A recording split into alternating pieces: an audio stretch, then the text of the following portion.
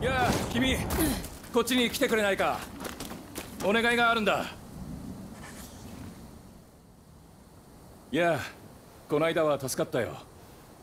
君の腕を見込んで一つお願いがあるんだ。この前賊に絡まれた時に助けてもらったものだよ。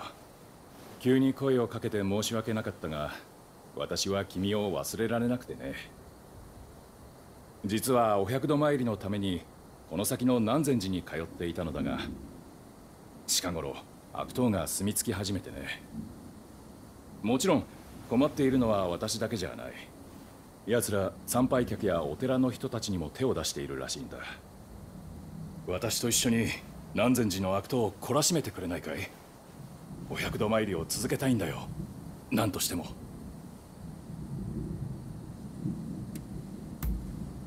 おや、知らないのかい？神社やお寺で100回お参りすると願いが叶うというものさ。神仏への信仰心を示し、自分の心とも向き合える。何より100回という具体性と対価の豪華さが私は好みだね。ありがたい。鉄は熱いうちに撃てだな。早速行くとしよう。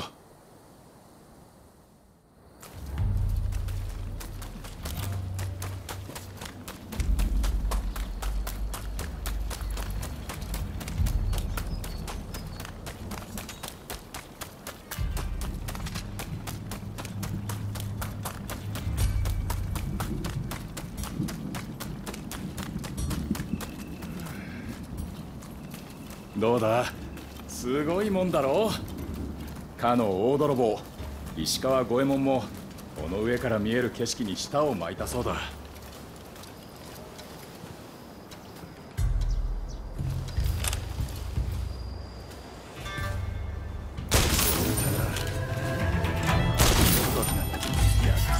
さあ、懲らしめてやろう。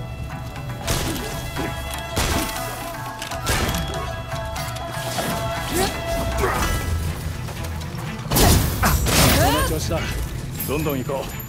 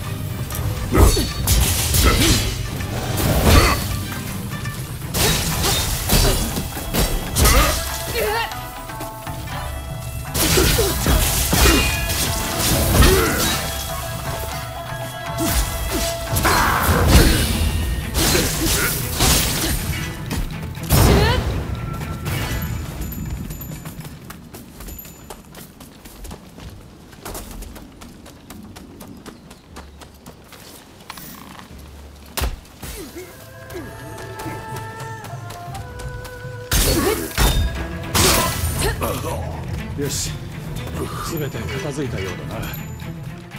では今日のお参りに向かおうか。ではお参りさせてもらおう。君もよければ一緒にどうだい？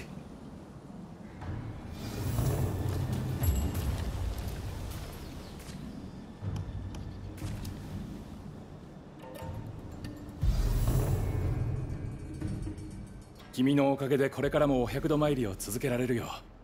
どうもありがと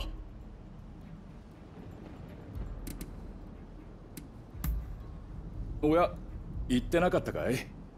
私の妻は日本人でね。お腹には私の子がいるんだ。彼女と我が子のためできることはないかと彼女に尋ねてみた。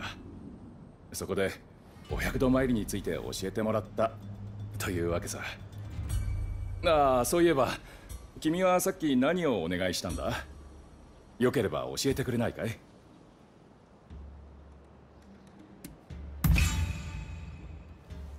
おいおい、私の妻のことは今話したんだから、それは嘘だろ？でも嬉しいよ。君はなんというかいいやつだな。よし、私はそろそろ戻るとしよう。君には感謝しきれない。本当にありがとう。ではな。